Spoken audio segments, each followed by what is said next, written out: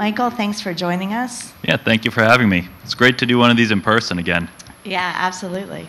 So tell us a little bit about your report and some of the analysis that went into it.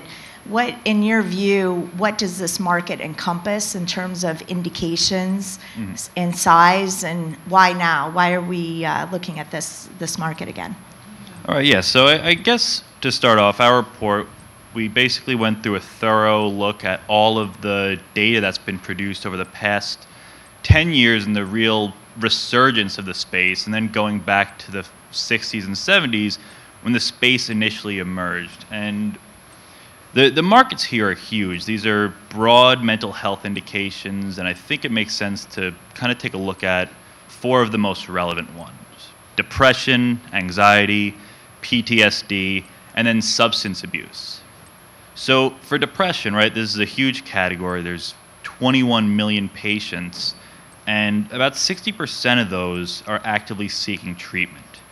When you look at the treatment market, it's mostly categorized by your SSRIs, SNRIs, atypical antidepressants, and those have regularly reached sales approaching $2 to $3 billion. The SSRI class is actually probably the most prolific and most typical of the antidepressants, and when those first came onto the market, that's what drove the class to its peak in 2003 of $15 billion in annual sales.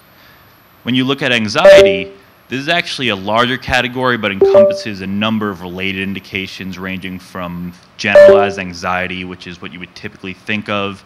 It includes OCD, phobias, and PTSD as well. So with anxiety disorders, you're talking about 19% of the US population facing some form of anxiety disorder, and 50% of those reporting that they have a moderate or severe impairment due to their disorder. So if we look at those markets, right, because they're usually grouped together, depression and anxiety, since the treatments have a lot of crossover, that market is generally thought to be worth around $18 billion at the current date. If we look at substance abuse, this is actually a massive category just due to the significant impairment. You're talking about around 8% of the US population has some sort of substance abuse problem. And looking at the rehabilitation and treatment market alone, that's a $42 billion a year industry.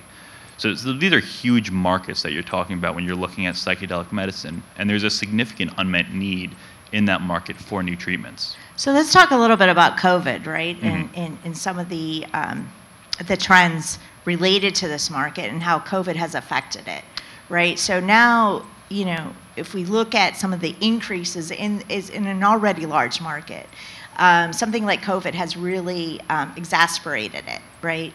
So tell me a little bit about that. How have the numbers increased just in the last couple of years? And are we going through a mental health epidemic?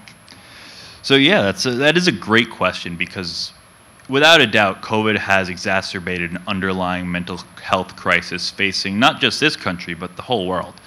And the numbers are not the easiest to quantify, but if you look at rates of people reporting depressive symptoms, that increased threefold over the first year of the pandemic.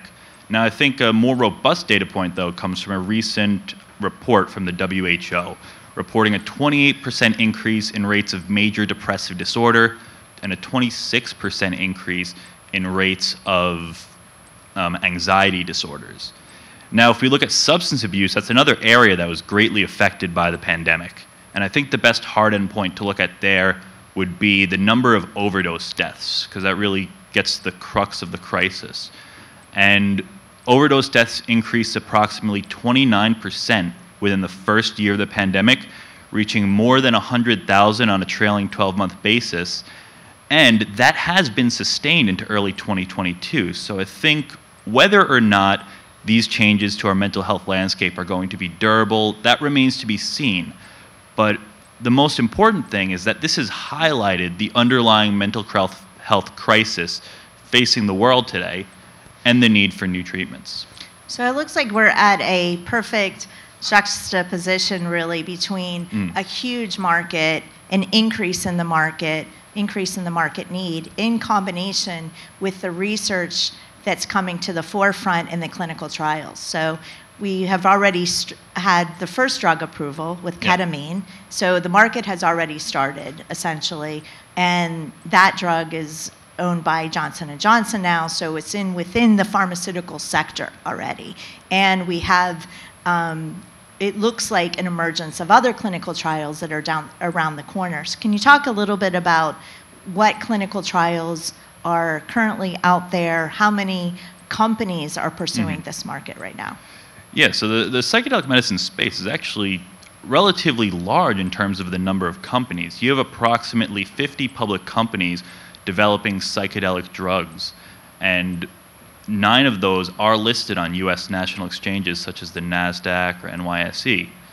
And in terms of clinical trials, right now recruiting, there are approximately 50 across 4 of the most developed psychedelic drugs, such as depression, there's a bit over 30, or not depression, sorry, psilocybin, there's a bit over 30, followed by MDMA and then LSD and DMT.